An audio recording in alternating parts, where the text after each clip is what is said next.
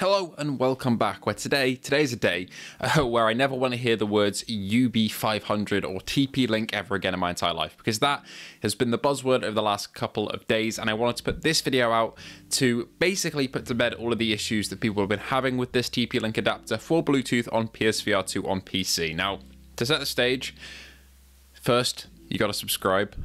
Feel free to do so, do everything PSVR2 here. But yeah, to give you some context, I've been using the TP-Link adapter, the UB500, the one that Sony recommends on PC for PSVR2 over the last couple of days.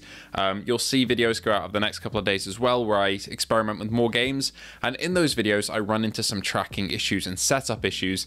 And this video is to address all of those and tell you how I fixed them. Completely, my tracking is now identical to how it is on the PS5 with this adapter. Now, let's take you through each of the steps. Step number one is to figure out where to plug this thing in on your PC. You don't want to be plugging it in on the back or anywhere near your PSVR2 input for your PSVR2 adapter. It wants to be far away from that.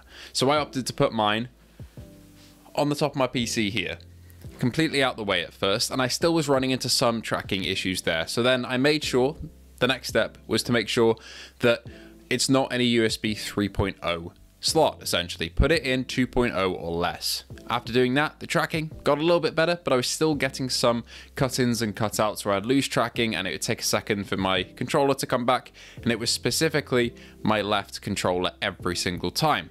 So the next step was for me to get what you're seeing on screen now, which is this, a USB extender. This came with my mod mic, which is a microphone that I reviewed a little while ago, talking about how you can use it on PSVR2 and on PC VR to give yourself a better microphone experience for recording, all that good stuff.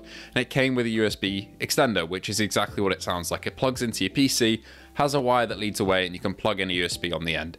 This almost sorted all of my problems. It made my signal a lot clearer, but I still had some dropouts. But if you're struggling at the end of this whole video, even with the next and final and most important step, an extender like that can really help, because I've been using one of those. Finally though, for this TP-Link adapter, the biggest step was to go to the website of TP-Link, get the UB500, your regional download for the latest drivers, and install them. So you'll want to go to the website, click on 2.6, which is the latest drivers, install them, and then go onto your device manager on Windows, find the TP-Link adapter in your Bluetooth submenu there, select install drivers, and select essentially the latest drivers that you've just installed. Your computer should recognize them if you select the option to see which drivers are compatible automatically, and you can plug that straight in. You can download them onto the adapter and it should work absolutely fine. Doing that step made it so that I could basically get PSVR2 on PS5 type performance in terms of controller tracking. I've had absolutely no dropouts since then. It's been absolutely fantastic playing Into the Radius, Blade and Sorcery, Half-Life Alyx.